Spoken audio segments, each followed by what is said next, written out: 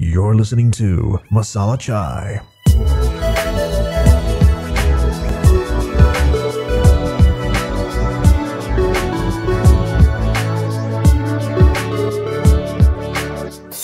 Hey everybody, welcome back to another episode of Masala Chai. I'm your host Adrian, and let me just say a wonderful happy new year to all of you people listening in and watching this on YouTube.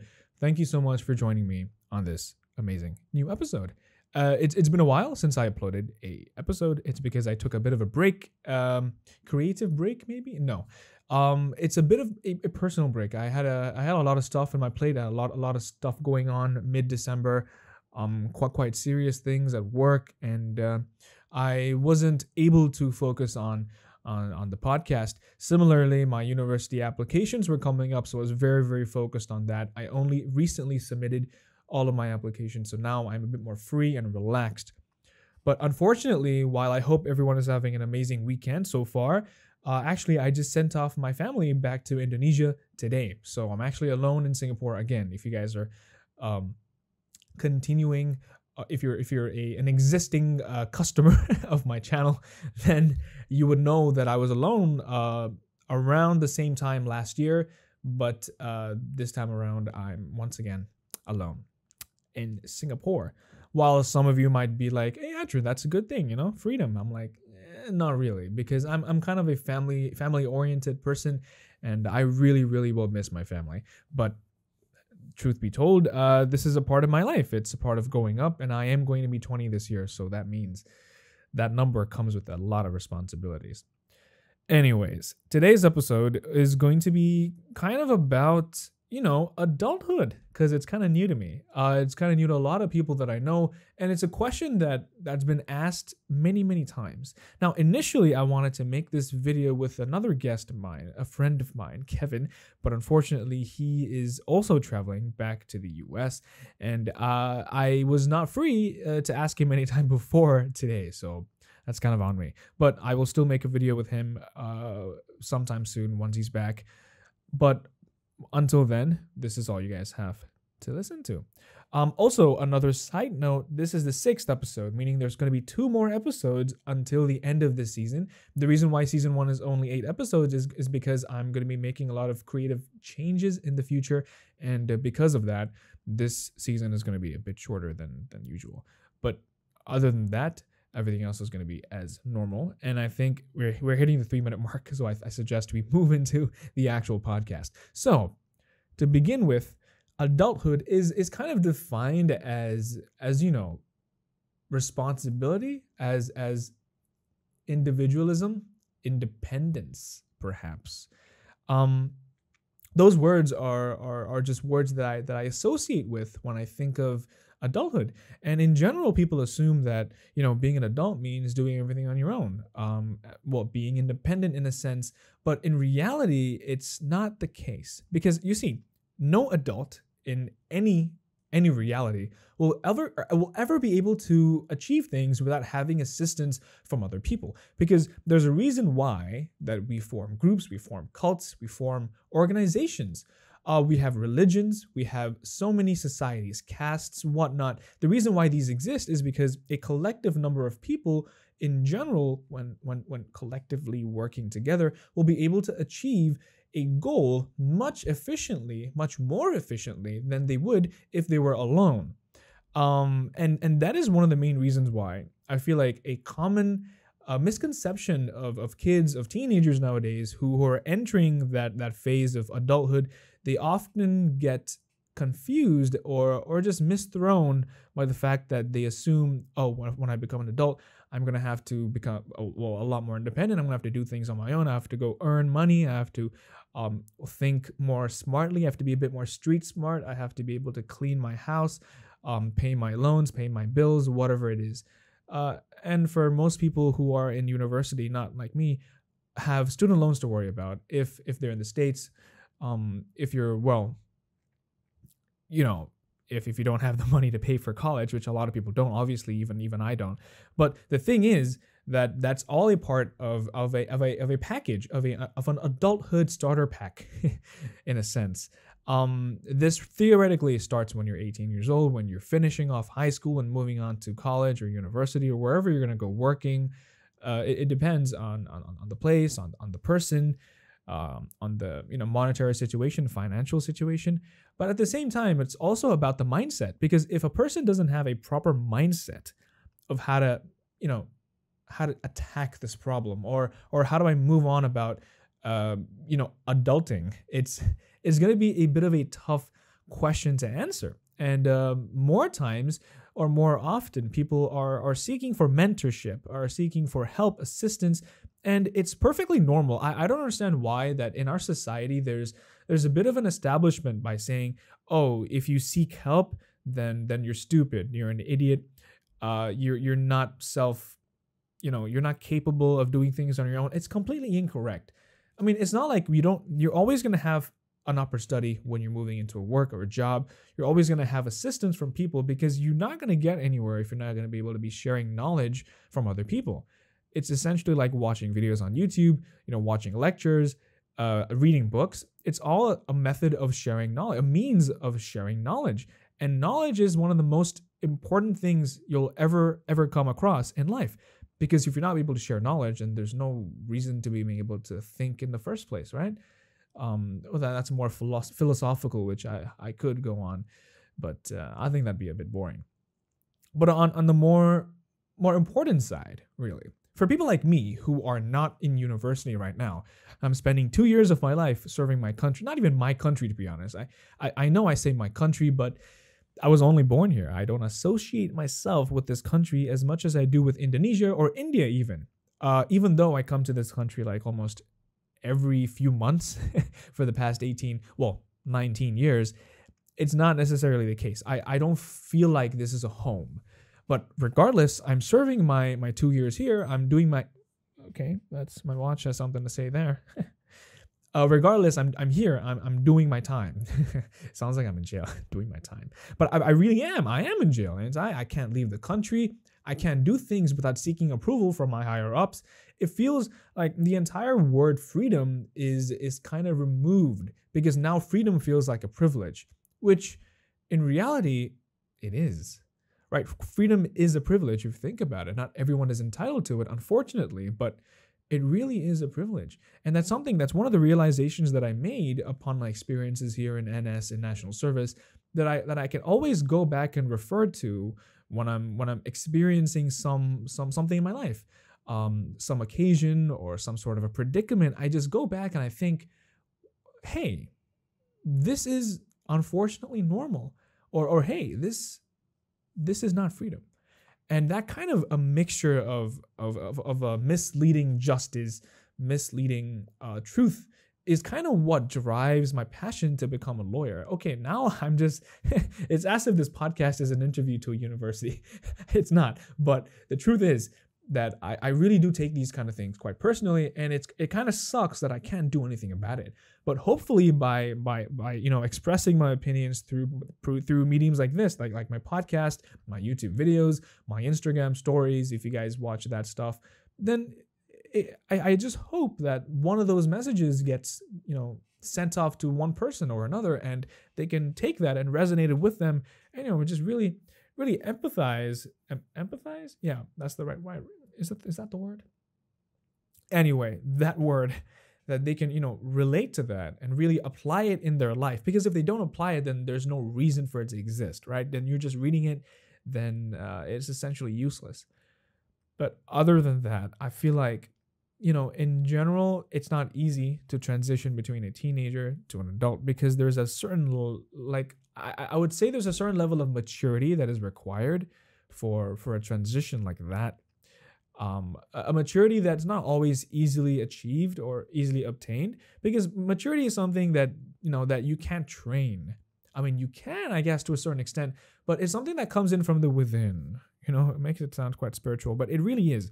Because once you reach a certain age, or once you had a certain level of experiences, like XP points, really, you get that maturity level to be able to comprehend, to be able to understand, to be able to react to situations that you would be differently reacting to if you were a kid, or if you were an adult, or if you were like a grandfather, I guess, I don't know, an old man, there's always going to be different reactions to it. Like, for instance, me watching this in 20 years time, I'm going to react to the way I'm speaking today in a much more different manner. I might be saying, what is he talking about? Everything he says is completely incorrect. Or I could be saying, oh wow, I was quite of a genius back then, but I might be more of a genius in the future, which hopefully is the reality, because wisdom and experience are two different things, which I'll get on another podcast episode. That's an interesting point, Adrian. Nice. Wisdom versus experience. Another thing I wrote in my essays from my universities. But anyway, essentially speaking, for most people, including my cousins that I know, don't want to name them, but a few of them are growing up. Not a few of them, just one really. He's growing up, and I just want to be one of those mentors, one of those people that can be there for him, as well as a lot of my other friends, a lot of people who have looked up to me from when I was in school. Those kids really, well, not kids anymore. They're older now, but to me, they'll always be kids. Dad vibes. But from a standpoint where I've seen them, grow, especially from my drama times, from my theater days, there was always a group of boys. We call them actually the alpha males. That's what we call each other. Shark bait, hoo ha ha. That's actually where I got the idea. Shark bait entertainment was from when I was interacting with those boys from one of our plays a while ago. And it's kind of those experiences that you get. The thing is, another thing that adults nowadays are lacking is the open-mindedness that everything is not about age. There's something, maybe it's just my culture. Maybe I've seen people in my country who are very, focused on the age of people they're listening to. Like some sort of like age is the most important thing. So if someone who's younger says something, they're like, no, you're too young to say that, be quiet. But in reality, the truth is, younger people are the ones who are going to live in this world after the old ones are gone, right? So then it doesn't make sense why people like me or anyone else who isn't old enough to have a say in things, when they start to say things that actually make sense. So if someone says something that doesn't, make sense, or it's kind of stupid, then you can say, hold up, you're being dumb, be quiet, shut up.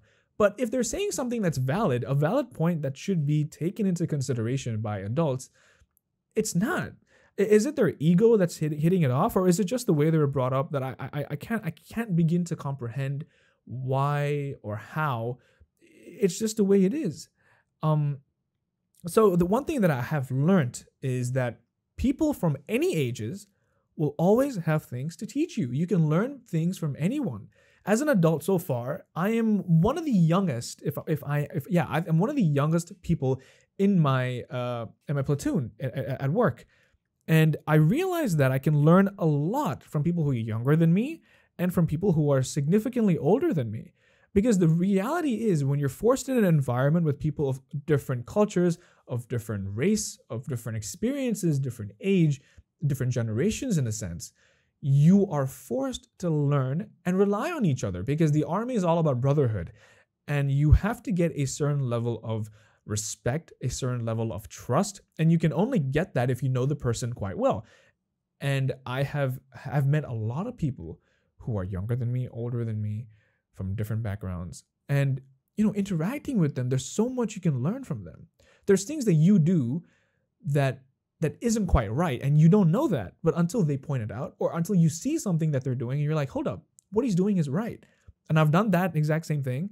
Or, oh, maybe I haven't done that. I've done the exact opposite, and I realized that I was in the wrong. Now I can change myself.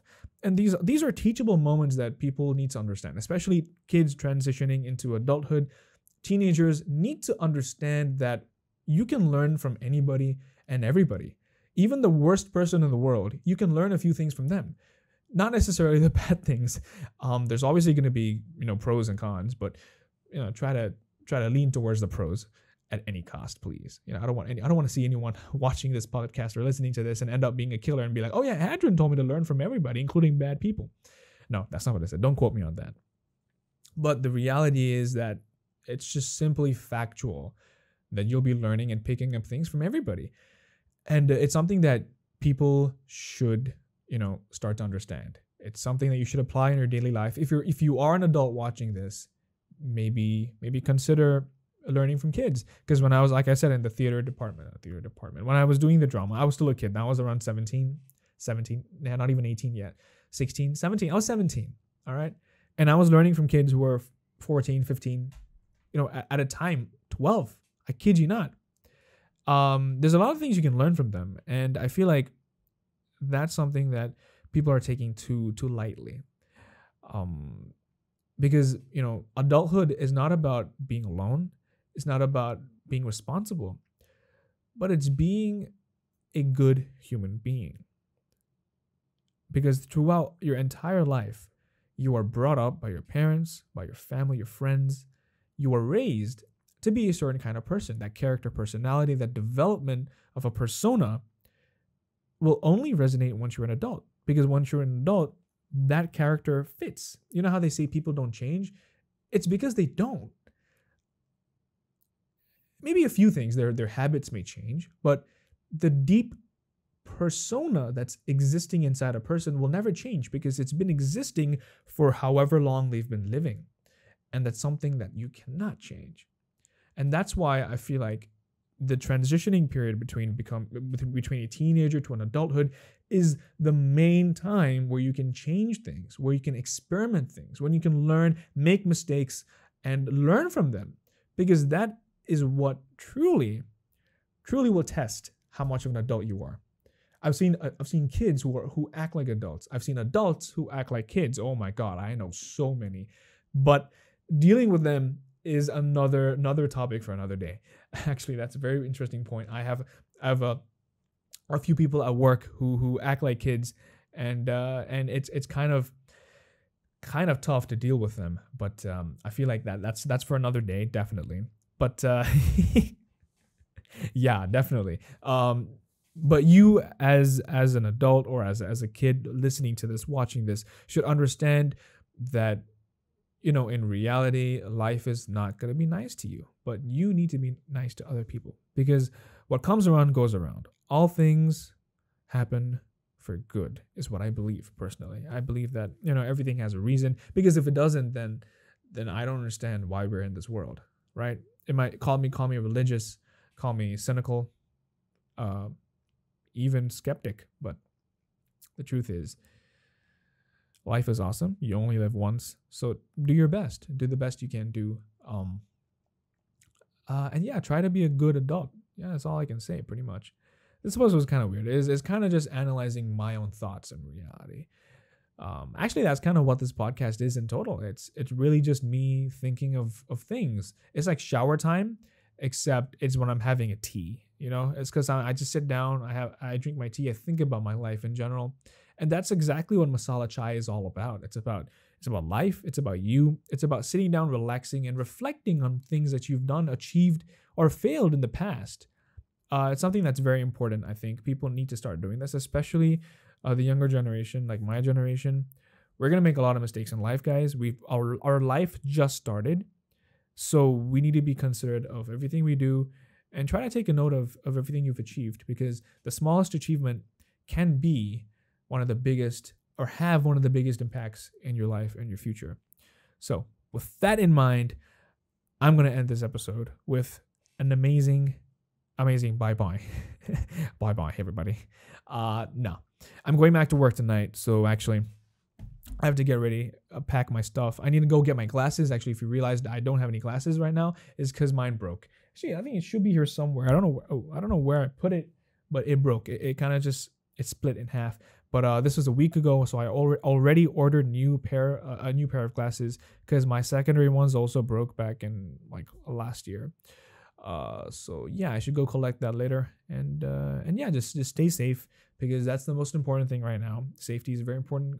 Omicron, or however the hell you say it, is going around. Get your boosters, guys. If you're not already vaccinated, get vaccinated, and also get your booster jab. It's very, very important. I myself am going to go next week. So yeah, with that being said, thank you so much for joining me today, guys. I hope you guys love this episode. If you did, make sure to hit that like button on YouTube. And if you're listening to it on Spotify, follow my Spotify playlist, listen out, and watch out for an episode of Masala Chai. Peace out.